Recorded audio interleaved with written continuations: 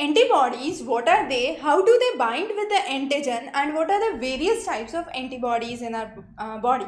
So first is, let's understand what actually is an antibody. Antibodies are nothing but they are glycoproteins, or also known as immunoglobulins, and these are produced in response to any immune reaction. So let's say your body is attacked by any pathogen. It can be virus, it can be bacteria. As soon as the pathogen attacks, the immune system starts to create antibodies, and that response of binding the spikes of, let's say, the virus would be the antigens, and these antibodies would bind to those antigens in order to destroy the pathogens, and that's how the process of antibody works. These are what basically the antibodies are. So technically they are Y-shaped structure, and their process is similar to a lock and key. So if the key fits the lock well, it can open and it can close.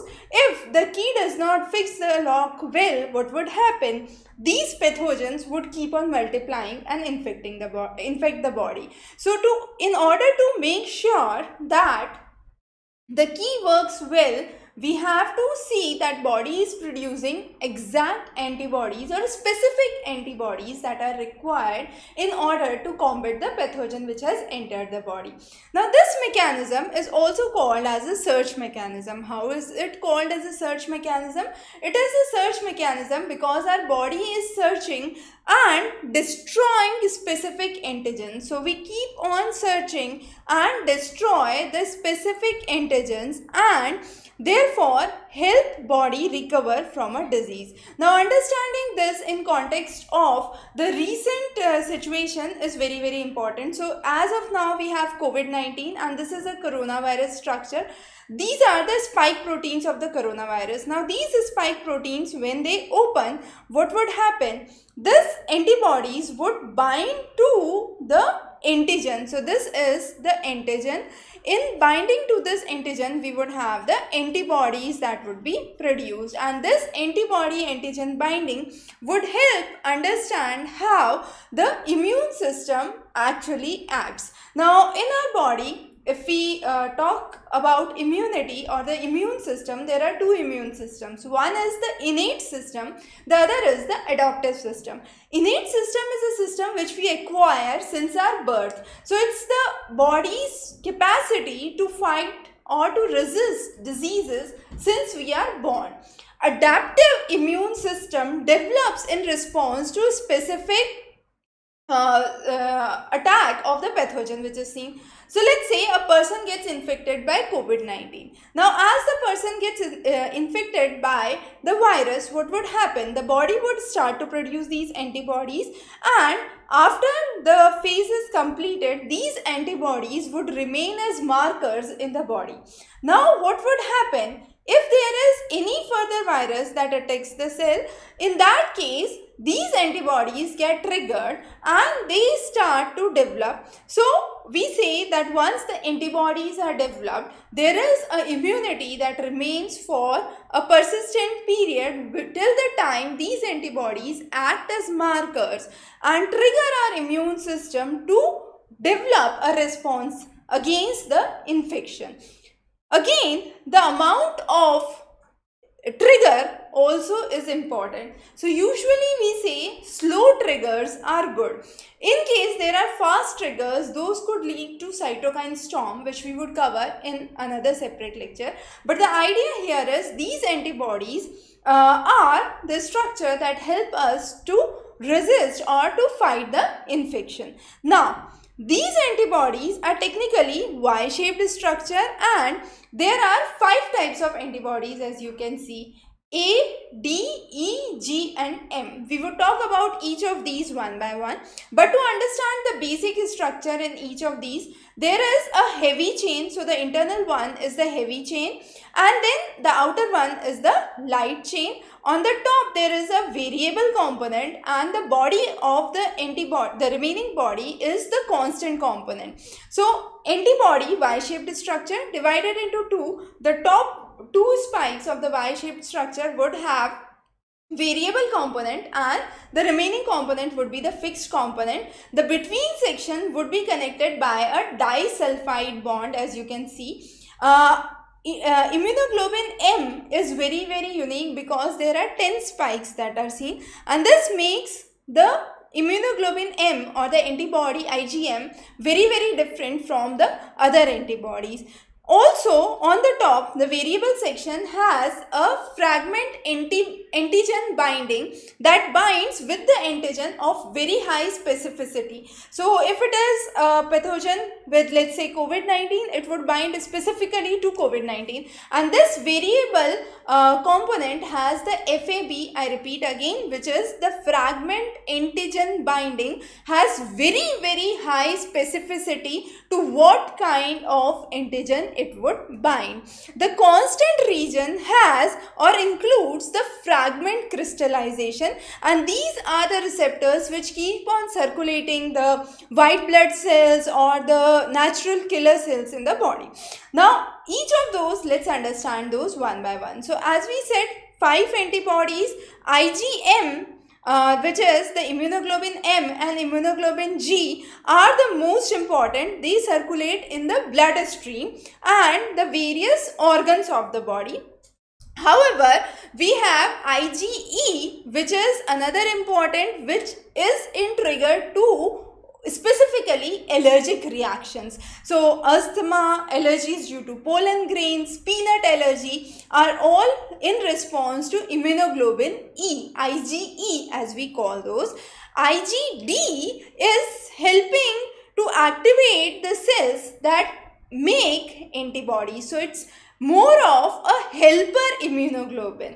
So those are the different kinds of immunoglobulin. As I said, IgM, as we looked onto the structure before, is a 10 spike shaped structure. So 5 Y structures joined one after the another, and it's also called as the pattern of a god, where each of the Y shaped has a capacity to bind to an antigen. So IgM has a capability to bind to 5 antigens at a given point of time.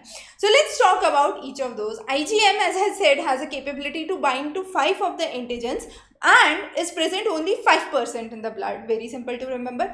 Now, it is the first which is produced in response to the antigen in the body, and as we saw, it is very large in size. So there are various subunits connected together, and it's a polymer of subunits. So 5 Y-shaped structures connected together in a pentametric form, and this creates a immunoglobulin M. Now this is, as we said, the first response to the virus. So the first thing that forms is a immunoglobulin M. It emerges 7 to 8 days after the exposure to any pathogen. However, after this, we have the next immunoglobulin, which is the immunoglobulin G that develops, and this is 10 to 14 days after the exposure. It is the component which is present in highest proportion, so 70 to 75% in blood, is immunoglobulin G. Immunoglobulin G is further into 4 types and is a component of humoral immune system, that is the immune system which is initiated by the bigger molecules of IgM, now which are present in the extracellular fluid. So the first response, as we saw, was the IgM, immunoglobulin M, and then the next is IgG or the immunoglobulin G, and this is in response to the immunoglobulin M, and therefore is a result or has been initiated by bigger structures, the pentametric structures, as we saw.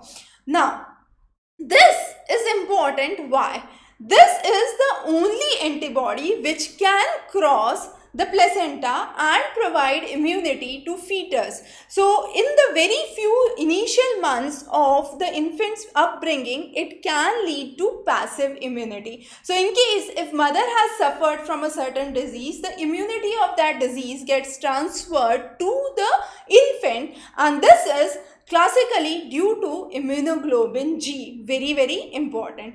Also, it is prevalent, as we said, in the extracellular fluid. So again important. The next is IgA. IgA or immunoglobulin A is present in 10 to 15% proportion in the blood. The places or the areas where we have these antibodies are the nasal mucus, the serum, saliva and intestinal fluid, and this is again subdivided into A1 and A2. So two types of immunoglobulins further subdivided, and these are primarily basically a defense mechanism against any pathogen which is either inhaled into the body or has been through the digestive system or the GI system. So therefore intestinal fluid and nasal mucus are the two pathways where you have the immunoglobulin A that is seen. The next is immunoglobulin E. This is one of the least prevalent and is most commonly seen, as we already focused on, in the allergic reactions. So any kind of allergic reactions, asthma, allergic rhinitis are result of in response to those we have the immunoglobulin E that develops, and therefore these are also called as the pathogen mediated cross-linked receptors that have been developed. The last is immunoglobulin D. Immunoglobulin D are B cell antigen receptors and help or participate in the B cell maturation, maintenance and activation. They are also involved in regulating the selection and the homeostasis. Now, a very important different type of antibody which is known as Camelid antibody. Camelid antibodies are nanobodies which have only the heavy chains. The light chain in the Y structure is not present, and these are the antibodies which are used for antibody based therapies that are given. This was first identified in the camel and therefore it is known as Camelid antibodies. So it is in a response to an antigen recognition site and is highly used for antibody based therapies. Now, why it is used for antibody based therapies? There are certain reasons for it. First is it is very small, it can be easily soluble, it has high specificity, so it binds very exactly to the antigen where it has to be, and has a very better penetration rate. So the tissue penetration rate in the case of Camelid antibodies is higher and therefore is a suggested method for developing antibody based therapies. In the next class, we would also understand what are monoclonal antibodies and how those are artificially or made in the laboratories, and those are again used as treatment for numerous diseases, including therapies for COVID-19 in severe patients. So those are some of the basics about antibodies. With the antibodies, we also need to understand that strengthening of the immune system is important. So what is immune system, the components of immune system and diseases due to problems in the immune system would be discussed in the separate class. So stay tuned. Have a wonderful day ahead.